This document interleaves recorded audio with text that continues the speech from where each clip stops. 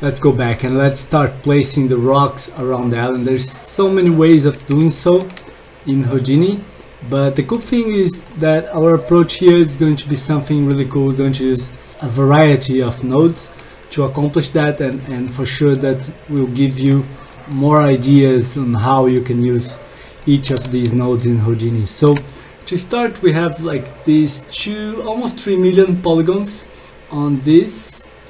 So let's duplicate and change the density of the second one to something much smaller, like 0.1.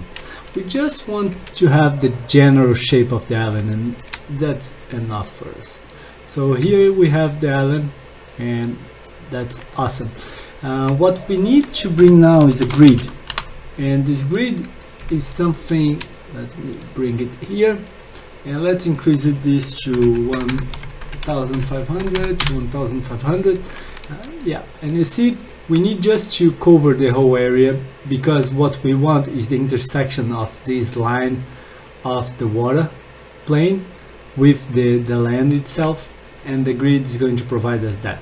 So we can bring the grid down a bit, like 1 meter down, just so we have the intersection happening a bit under the water. Maybe not that much, like 0.5, I think it's enough. So let's place a boolean. The boolean, you would normally mix two geometries or subtract or add one to another, but in this case we're going to use in a different way. Instead of the operation, instead of subtract, we're going to use sim. And now we have this line. Let me hide everything else. So we have this line that is the intersection of that grid with the island, and from that on what we need to do is a resample, because we have so many points, like in here, if I place the points, you see we have a lot of points, and we can resample it, but not to generate more points, but to generate less, like 6. Every 6 meters we have a different point. So that's good for now, maybe, yeah, that's good. So let's place an add node. That node do a lot of things. In our case, we want to delete the geometry and keep only the points. Okay, so now we have all these points around the island. That's the intersection of our shoreline, for example. That's basically what we have here, representation of the shoreline. So now we have the add, and let's put a point VOP. I want to, it's too uniform, this. So the point VOP is a visual way of writing VFX codes. So for some things, I think VFX is easier.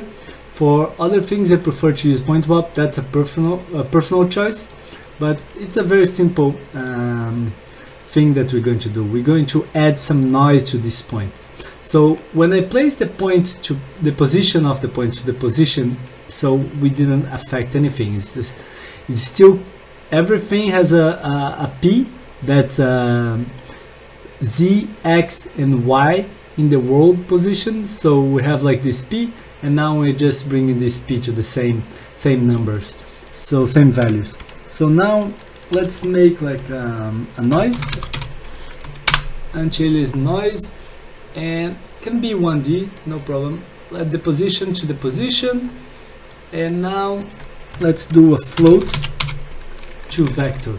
The float to vector is good because I don't want to use the noise to bring these points up and down. I just want them to be in the Z and the X axis to be changed. This is the X, Y, and Z. So this, and let's add this. So we're going to add this noise. Oh, I'm going to add the noise to this. So, and that's the result. So now we come to the amplitude, and let's make it 15 so we see what we got, and let's increase this even more. So now we're breaking down the whole thing. It's not as we had before, you know, we have like all these points, jagged line around the island.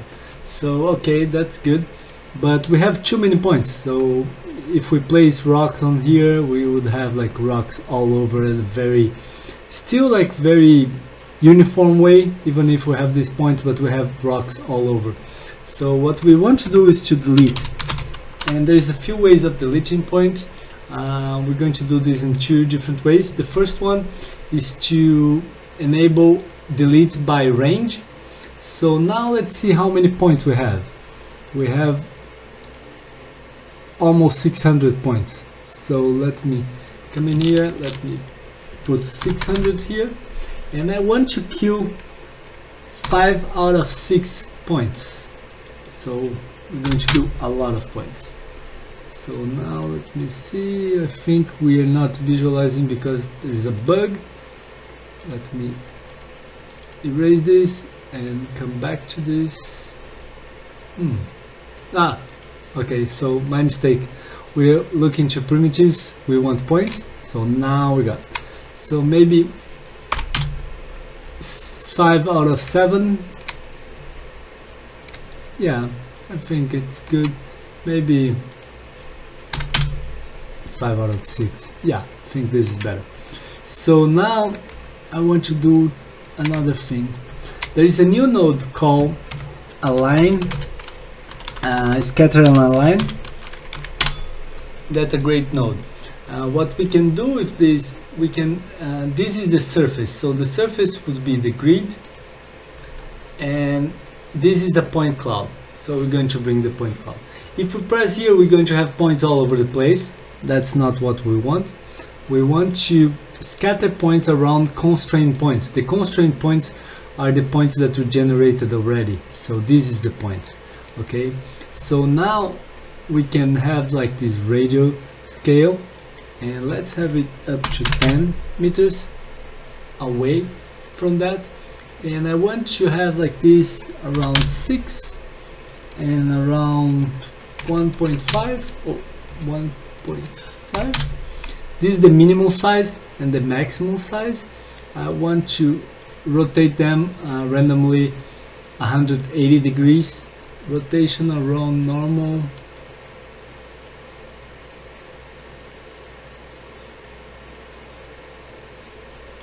I think can be 0 and 360. Point generation, let's work with some noise here, and let's bring the amplitude much bigger than this. So yeah, we are adding more noise to the whole thing. So now I think we have too many points, so I want to change the coverage to something.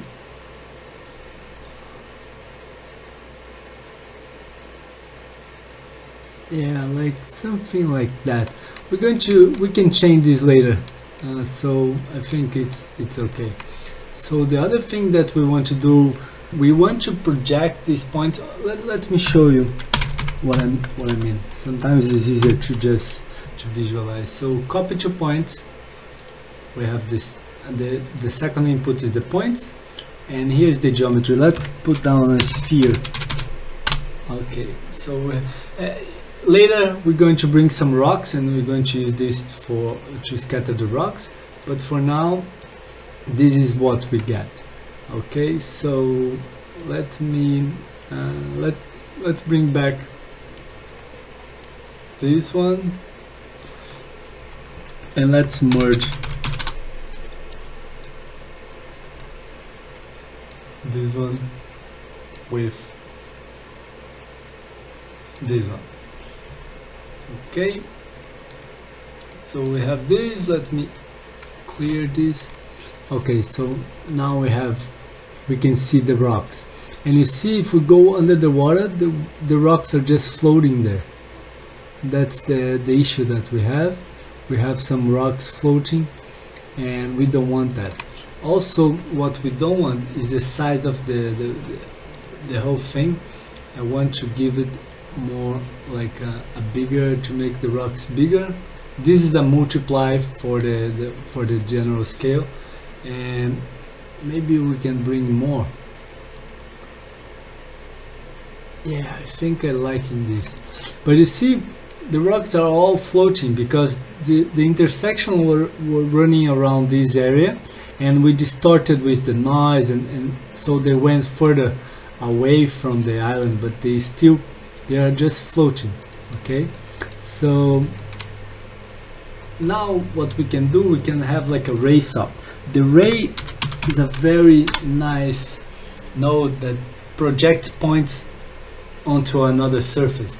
So here is the point, so we want these points to project, and here is the surface, the collision primitive. So the collision primitive, I'm going to choose this one. We can see the points being projected into the island. See the difference? Let me see. This is the geometry. Okay, let's see with the here. Much better, sorry. Okay, so now we see the points are further there, just projecting everything into the island. So we have some rocks under the water that's going to be visible from the translucency of the water, and other ones are just further there.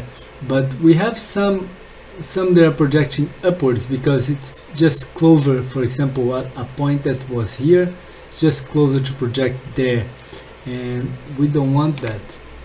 But I think we have the minimum distance. Yeah, if we place minimum distance, we already fixed those one on the top. Then the other one is that I want to, they are just like in the center of each sphere. They are just placing them in the center. So I want to bury them a bit on the ground. So it's very easy. We can just place a transform node after the ray, and in this transform we can just make like translate -0.5. It's just a bit, maybe even more, maybe -0.8. So now they're buried into the land, and we have this cool setup where we have all these rocks scattered around the island. And of course, when we place different rocks, we can play with the values to make sense of our artistic vision of this. And the other thing is that you see there is rocks in some places that I didn't want rocks to be, like for example this is cool in this area, but I think like for example this beach is okay. I have a few there, nothing too fancy, but if you want you can always come back and delete a few of those that you don't want. I think they look good in general, and we can always play with that later when we place the real rocks.